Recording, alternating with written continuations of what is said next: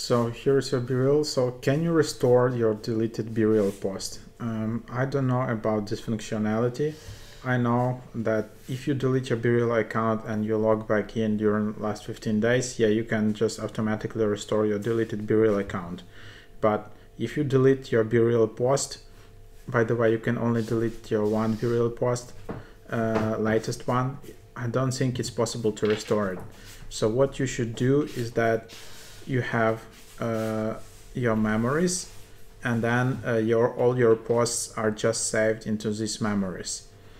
So I think yeah, so no worry, here is your backup of your BEREALs, and if you think you did a mistake and deleted the wrong BEREAL, by the way, I have a guide how to do it, another video, so just search for it with my username.